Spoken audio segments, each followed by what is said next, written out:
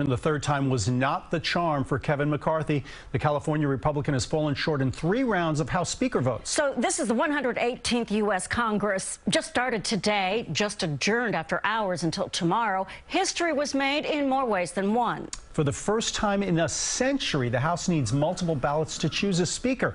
And Brooklyn's Hakeem Jeffries became the first black American to lead a major political party in Congress. Jeffries will be the House Democratic leader. And embattled Long Island Republican George Santos is expected to be sworn in. While on the Hill today, he did his best to avoid the media. CBS 2 political reporter Marcia Kramer is live in the Capitol with the controversy over Santos taking office. Marcia.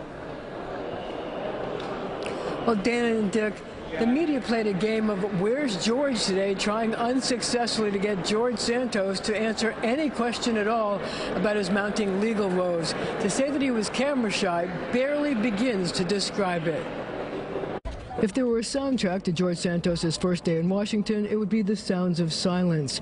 He dashed into the Capitol to vote for a new House Speaker without saying a word, only to endure a chorus of boos from Democrats when he voted for California Congressman Kevin McCarthy. His vow of omerta also kept him away from his new office. He turned tail and fled when he saw reporters waiting there.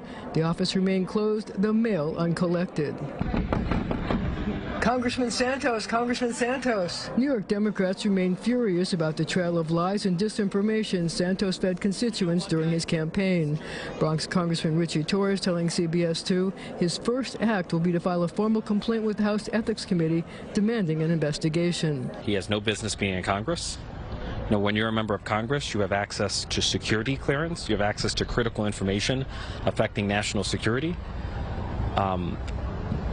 George Santos cannot be trusted with the national security of our country. Santos's latest problem, reported by the New York Times, is the decision by Brazilian authorities to reopen a 2008 case involving a stolen checkbook.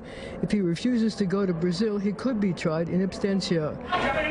There are also many things the House Ethics Committee could investigate. And we are going to file a formal complaint calling for an investigation.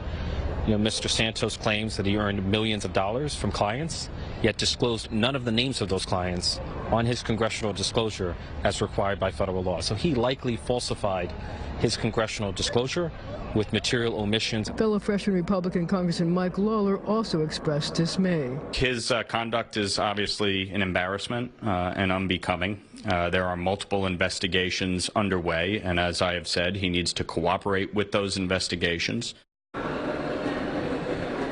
Now, Santos' lawyer is expected to hire a local counsel to represent him in the case in Brazil. Reporting live from Washington, I'm Marcia Kramer, CBS 2 News. Thank you, Marcia.